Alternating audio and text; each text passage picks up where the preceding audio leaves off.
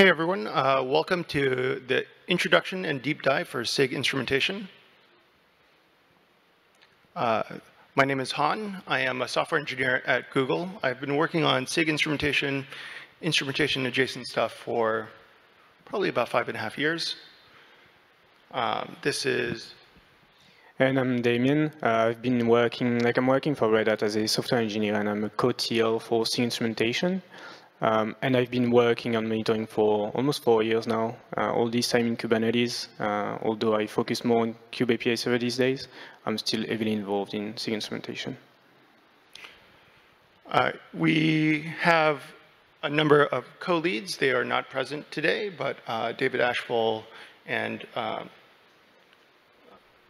Pranchu? Yeah, Pranchu. So today, this is going to be our agenda. We're going to go over SIG instrumentation.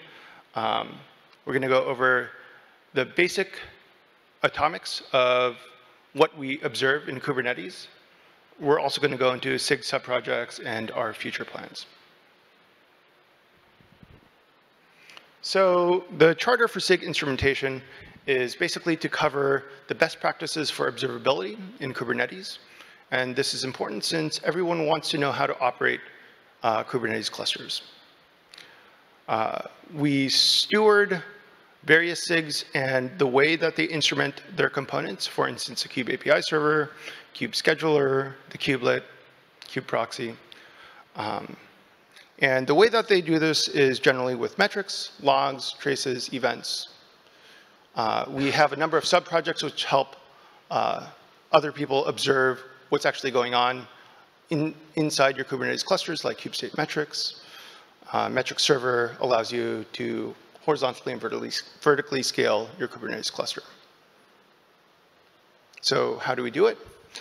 We run a bi-weekly SIG instrumentation meeting, and on alternating weeks, we run a triage session where we go through GitHub issues and pull requests and ensure that they are addressed. We review code changes, and we develop new features.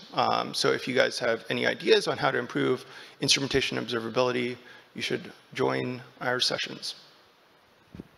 We also maintain the various subprojects, and we have a number of subprojects, and Damien will go into that a little bit later. So first, I'm going to start with logs. Logs are the most granular piece of data that you're going to have in your Kubernetes cluster. So when you are debugging an issue, oftentimes the pinpointed stuff that you are looking at is going to be derived from logs. And internally, how this works is we have this thing called klog. It is forked from a library called glog. And it is modified specifically for Kubernetes. And if you see the code snippet, you can see that we are basically, we understand the basic structure of objects, of Kubernetes objects, so that we can print these things out in various logs. It conforms to the logger interface, which is a generic interface that allows you to inject logging implementations into whatever it is that logger is repping. This has allowed us to do a number of things upstream, including structured logging, and we're going to get into that in a sec. Currently, our logs default to text-based format, which means everything is just lines of text, but we also offer JSON format. Not everyone realizes this, I think. One of the things that we have been working on is structured logging. So basically what we've done in the past few years is we have modified the call sites for all of our logs so that, well, we are actually in the process of migrating it, all the call sites, but we're about halfway done. We can actually annotate logs with structured information about Kubernetes objects. That way we can pass like pods or nodes and have like node information or pod information automatically output in Kubernetes logs. The reason why this is good is because it allows you to maintain the necessary information that you want in your logs without necessarily having to pipe it through everywhere. This is also very convenient to use because the way that we're outputting logs is structured which means you don't necessarily have to have very obtuse regular expressions parsing your logs. There is a more systematic format, and I'll show you what that looks like. So basically, we have things that look like key values in the string-based, the text-based format. And if you see the example, then you can see that the pod's value here is cube system, cube DNS. So this will automatically be output for any of the relevant logs nested in these call sites. The same output can be output as JSON, so you can optionally ingest Kubernetes logs in JSON format, and this makes stuff much more easy to ingest. You don't even need any regular expressions if you do stuff this way, unless you're parsing a value from a JSON key. This is actually quite convenient if you want to insert stuff into a database, because now you have stuff in key value format. One thing that we have been working on recently is contextual logging. So not only do we have structured logging where we can pass like pod information, node information to logs, but now we're also piping context. So we can embed data in the context and have this automatically propagate to relevant call sites. So this again makes stuff easier to pass and log messages more consistent. It also makes the Kubernetes code base a little bit more easy to parse because we're not passing a zillion things to every function.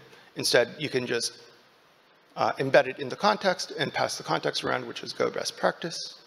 And this data becomes available to you in all of the relevant log sites. Leading this initiative is Patrick. And we have a working group called Structured Logging. And they meet regularly, Thursdays, it seems like, at 15:30 British time. And they could use your help. We're not completely done migrating, so anyone who wants to contribute is welcome to come and join the Structured Logging group. Metrics is actually probably my favorite topic. This is the thing that I am most familiar with in Kubernetes and the thing that I have actively worked to improve the most. In Kubernetes, we use Prometheus. And for those of you who don't know, this is the basic architecture of Prometheus. There is a client. Generally, components expose a metrics endpoint with a metrics payload. And these metrics are scraped by some scraping agent and ingested into a time series database. We are currently actually exploring a push model.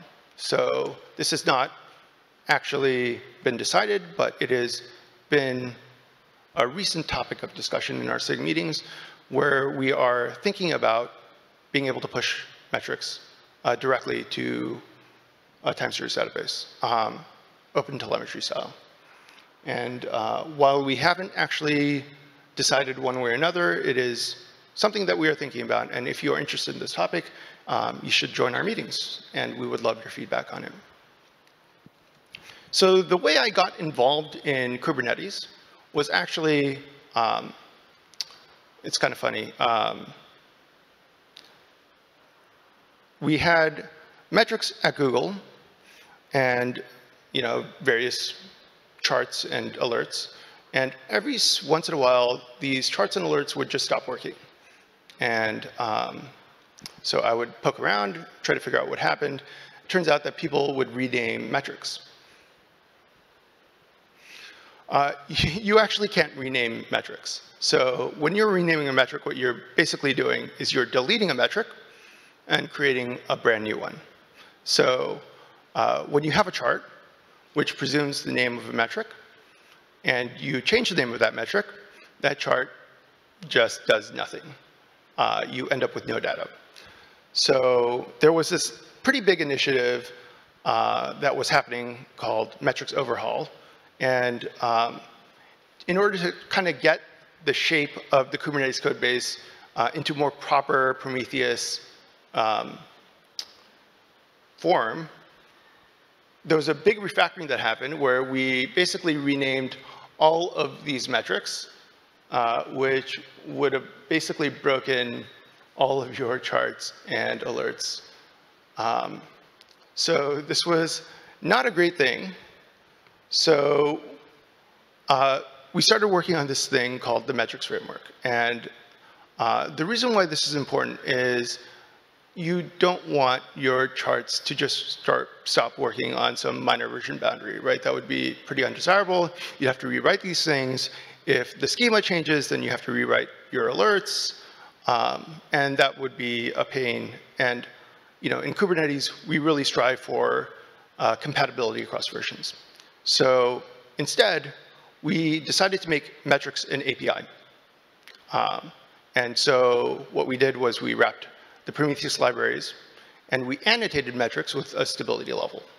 And what this allows us to do is we have the static analysis framework, and it basically ensures that people are not mutating metrics or breaking them and their contracts, so that you can ensure that your charts and your alerts will continue to function across minor version boundaries.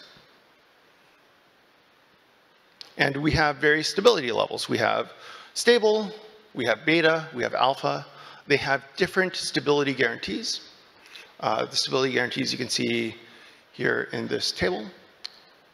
And depending on your stability level, you will be able to reliably use your charts and metrics over the lifetime of that metric. And deprecation follows rules, which is in the official Kubernetes deprecation documentation. So while we were building the stability framework, we built this static analysis pipeline, which allows us to ensure that people aren't actually breaking the metrics that everyone here depends on. But this ended up being actually quite useful for another reason. Like static analysis basically parses the entire Kubernetes code base and all of the metric call sites. And we realized we could actually auto-generate metrics documentation from this because you're parsing the entire Kubernetes code base. You have references to all the metrics. So now we have auto-generated and documentation for all of the metrics in the Kubernetes code base. And you can see that in official Kubernetes documentation website. It's pretty cool. Not only that, but we instrumented our instrumentation. We have metrics about the number of stable metrics that you have, the number of beta metrics that you have, the number of alpha metrics. We also added metrics to see what features are enabled. Since across minor version boundaries, you can have various features getting enabled, and it's important to know what's going on in your cluster. More recently, though, we worked on this thing called component health SLIs, which I'm quite excited about. But it basically exposes liveness and readiness data in metrics format. And the reason why this is important is because we are currently working upstream to improve upgrades. And what we'd like to do is to plug these types of metrics into the upgrade sequence so that upgrades are safer. So like, for instance, Kube ADM progresses through a number of phases in an upgrade sequence. And currently, while there are pre-flight checks to ensure that your upgrade doesn't bork out, we don't actually check to ensure that the Kubernetes control plane has not imploded before and after any sequence. And by exposing liveness and readiness data from, let's say, the Kube API server and the Kube scheduler and controller manager, we can actually check for anomalies before and after the upgrade sequence. And this will allow us, for instance, to halt an upgrade before destroying the cluster. So this is part of a larger initiative that we are pursuing across a number of SIGs. And this is one of the constituent elements of that. So exciting stuff. Yeah, so Anne talked about logs and metrics, which have been there in Kubernetes for almost since the start, essentially. But more recently, we've added tracing as well to Kubernetes. And for those who don't know what distributed tracing is, you essentially want to gather telemetry data from different sources and somehow merge them together in order to get a general view of what's happening in your cluster. So if you were to take a request, it would essentially follow it through the distributed system and give you like the exact time it took in each of these steps. And it does that by propagating a trace context from one system to another. And so with that trace context, like for example, if a user were to make a query to a front-end, the front-end would then make a query to the backend, but with a trace context so that the telemetry data that the backend is emitting would have a context that could then be gathered and used to merge the data from both the front-end and the backend together to know what exactly happened to that request. And this would allow us to build a graph and a tree with like all the different steps that the request took and how long it took in each of these steps. And to do that, we are using the OpenTelemetry library. Anne kind of mentioned it, but we are only using this library for tracing and not for metrics and logs at the moment. So in Kubernetes, like we have this kind of front-end, back-end, or back-end and embedded back-end system, and there are actually two components that we have that have this infrastructure, and we really wanted to use tracing there, which are first the kubeAPI server, and as in this example, like I'm pretty sure a lot of you have had to experience slowness in the API server and didn't really know what caused this particular slowness. It could be in the API server, it could be at CD. And our goal there was to really be able to pinpoint where the slowness was coming from. So by providing a trace context in both the API server request and the request that is made to etcd, we can surface that information to the users, and then it's easier to know what caused the slowness. And the other component is kubelet, and most specifically the relationship between kubelet and the container runtime, because that's where the pod creation is happening, and that's the request that we want to measure. Because it's super useful to know how long a pod startup took and what caused slowness there. Like it could be the creation of the container, the creation of the sandbox, the image pulling from the registry. It could be many reasons. And as a cluster administrator, that's something you want to know. So that's why you invested heavily into these two components. And today it's available in Kubernetes. And especially, like it has been beta since 1.27. And since then, we've invested a lot in fixing the couple of bugs that were reported, and also like trying to gather as much feedback early on to make sure that the feature was stable, was getting stable and ready to be consumed by the majority of the users. We were initially targeting GA for 1:30, but the time window already closed, and we haven't graduated because there was a kind of last-minute bug that we have to fix for the kubeAPI server. But we are on track to getting it GA in the upcoming releases. So to give you an example of what it will look like today for the relationship between the kubeAPI server and etcd, this is like a Jaeger UI, where I'm pretty sure you cannot really see what the span refers to. But you can see that like there is one particular one that is about like the time it took for the request to be authenticated to the kubeAPI server. Then you have the time that it spent in the kubeAPI server, and as well as the time that it spent in etcd. So you can see where an issue could arise, and it's like a way better view than if you had just logs or simple metrics. And for kubelet, it's even more detailed because there are more steps. So you can know exactly like how long took the creation of the sandbox, how long took the image pooling, and the creation of the actual container. So it's super useful if you want to optimize pod startup, which is something that a lot of people are trying to do. And so I was saying that we are going to work on making the feature GA, but that's not the only thing that we have in mind for tracing. And the thing that we want to do is make it a first-class citizens of the observability kind of user story in Kubernetes. Because at the moment, like the current debugging path that user would take and kind of the old way of doing things is to first be alerted about a problem, look into metrics to find approximately where the issue is coming from and find particular patterns. So a namespace, a node, or whatever it is. And then based on this pattern, look at the logs and try to find what's happening. And for the traces, like it's as a kind of per case basis where sometimes we will use them, but not always. Sometimes for debugging, for development, during development cycles, but it's not very well integrated into the current structures of debugging. And so what we want to do is that whenever a cluster admin would get notified for, let's say, a SLO violation, they would first look at the metrics to know which request is slow. And then in the request, we would have exemplars, which would essentially tie a trace ID to the metric. And this trace ID will be a kind of an example trace of this particular behavior, so the slowness. And so we could see this particular trace in any tracing UI. And from this trace, then we could link that to particular logs.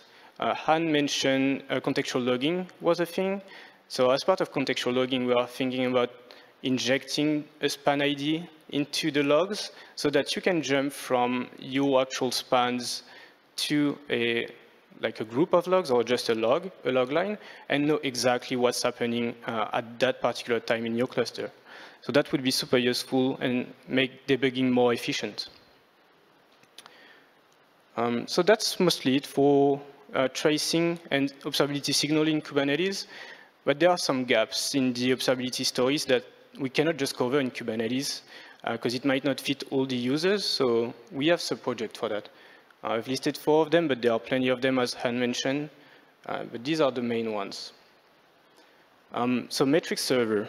You probably heard of this name, although maybe you're not too sure what it's doing because it's most likely installed by default.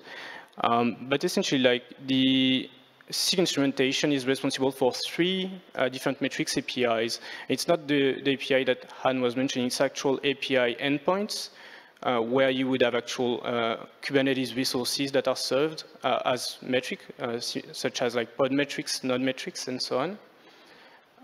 And metric server would be one implementation of the resource metrics API in particular. It's the source of truth for kubectl top, which is used to introspect the autoscaling pipeline. And it's also the source of any, or like if you have it installed, of resource metrics-based autoscaling. So if you want to autoscale an application based on CPU utilization with an HPA, you are most likely to hit like a metric server that would implement the resource metrics API. And it does that by collecting metrics from kubelet at fixed intervals and then serving them to the API server whenever the user or the HPA controller is sending requests to get those metrics for other purposes. To go even further, like we noticed that just CPU and memory doesn't help much when you want to autoscale an application. Like it's pretty basic, but if you want to, let's say, autoscale a web server based on the number of requests it's getting per second, you wouldn't be able to do that. So we have the 2 other API, which are custom and external metrics one for that purpose. And so Prometheus adapter is one of the implementation. Keda, another very successful CNCF project, is another implementation.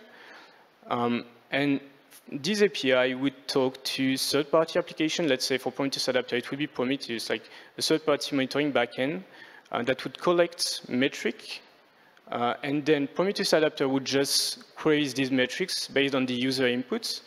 So it could be a HTTP request per second, and then serve that over to the API server and to, let's say, the HPA controller so that it can take autoscaling decision based on that.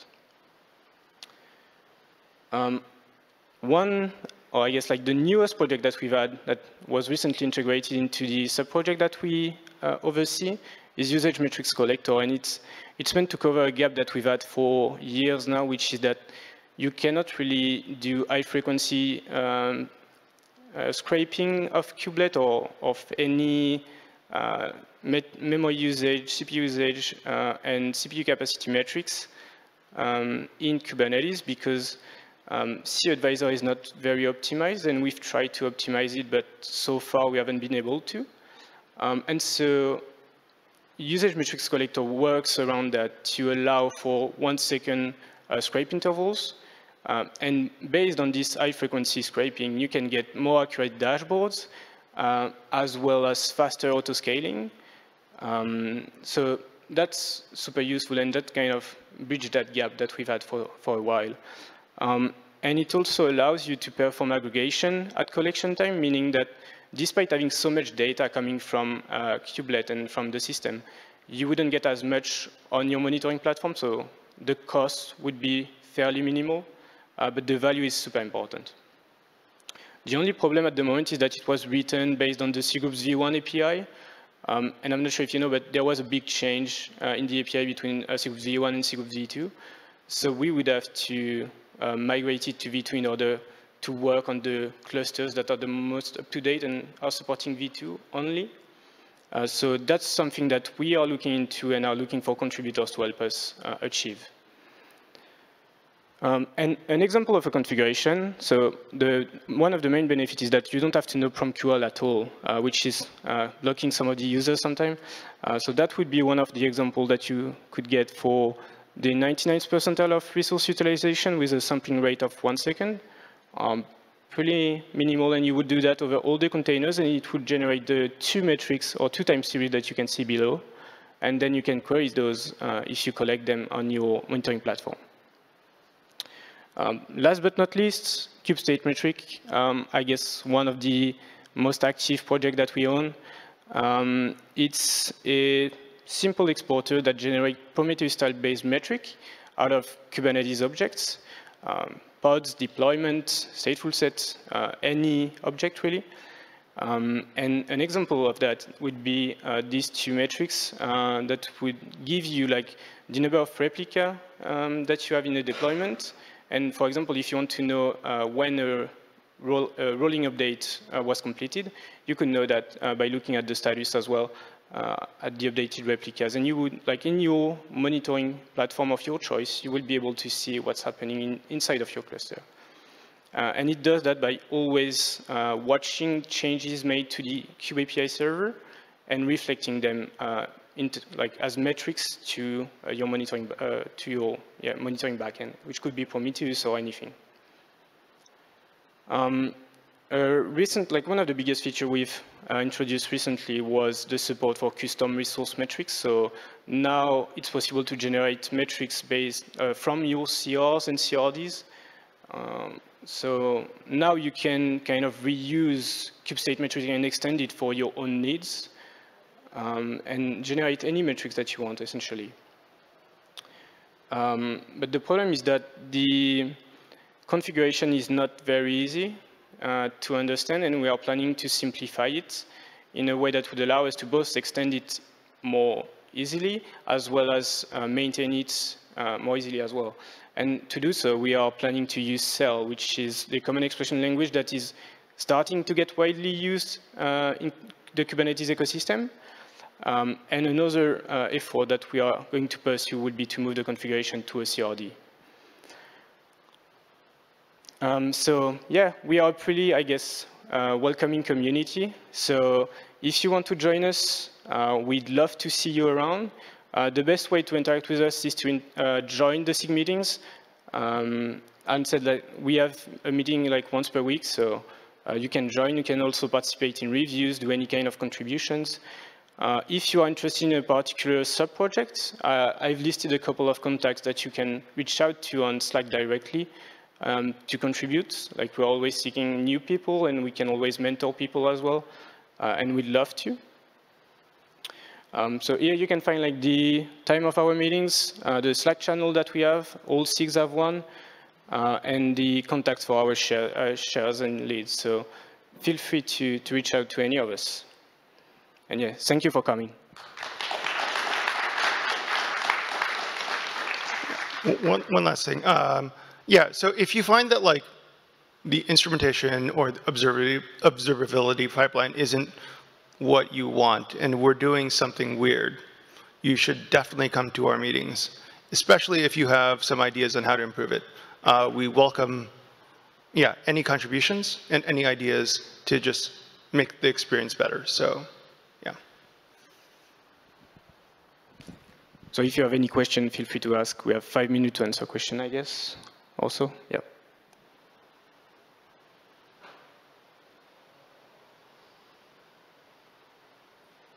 All right. We'll stay here for a bit, so if you want to ask us anything, feel free to. Otherwise, you can go. Feel free. Thanks, everyone. See you.